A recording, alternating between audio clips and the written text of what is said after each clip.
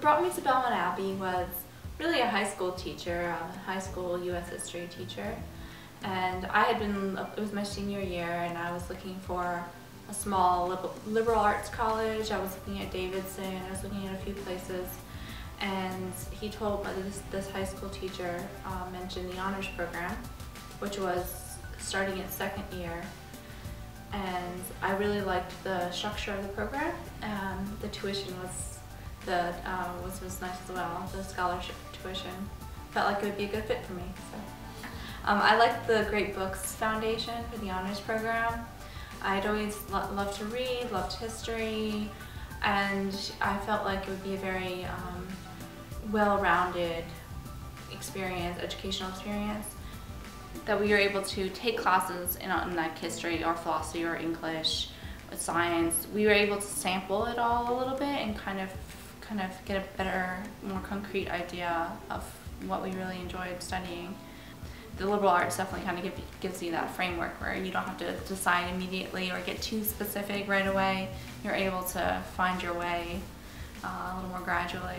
Or the freshman English class we took with honors, I met some of the English faculty, and that sort of decided me at that moment for English. I liked the department. I liked the classes in the English department. And then I had just a wonderful experience. Dr. Monroe, Dr. Corwin, Dr. Weir, Dr. Pisa, everyone on the English faculty they were just really inspirational. So we spent 1 month in Italy, and we went with John Carroll University. It was a program they had organized, and we went with them. We stayed in this adorable little set of apartments right outside of the Vatican. We could see the Tiber from our window, and we took classes. We took Italian classes. We took an Italian film class. And we did a little bit of traveling, so we went up to Tuscany, we went to Florence, we went to Abruzzo, and just had a wonderful time. They fed us very well, I have to say. One night we had a 5-course meal at this little Italian restaurant, and it was good because it was a great bonding experience for my class. It was our junior year, and just spending that month together in Italy was really something. I made some of the best friends in my life here. The girls I lived with for 3 of my 4 years especially, we became very close. I still talk to them, we're still friends. With the professors was also really, I think, unusual in that we got to know our professors very well. I would go up to Dr. Thewitt's office and chat with him some afternoons, and developed very good relationships with my English professors through events like the Agora, through just staying behind talk after class, or in class having great discussions. So I really value the relationships I built here. So I think the honors program prepared me for my master's program in that I had a really good foundation in the liberal arts. I was an English major here, but I went on to an interdisciplinary master's at the University of Edinburgh in Scotland. And my program was through the art history department there. So I was able to kind of branch a lot of disciplines.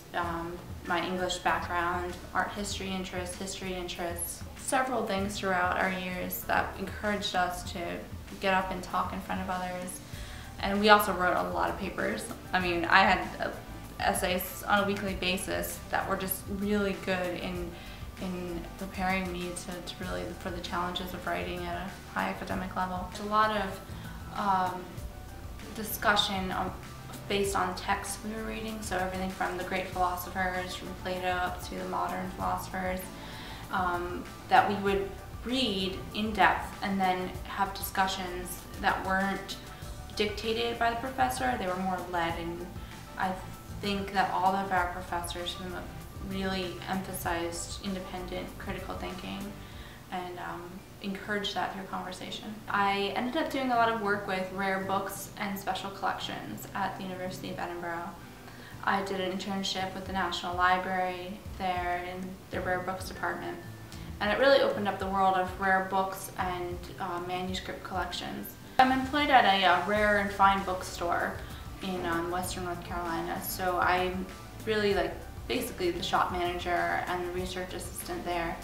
So I help evaluate books. I help take care of, do some conservation work with them, sell them, of course.